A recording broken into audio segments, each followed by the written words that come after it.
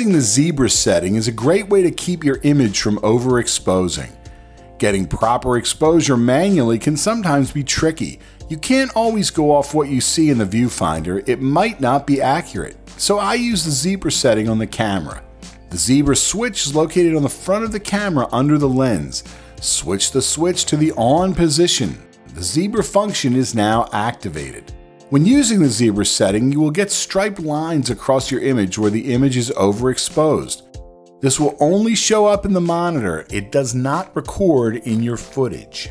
Adjust the iris accordingly to keep your image from overexposing.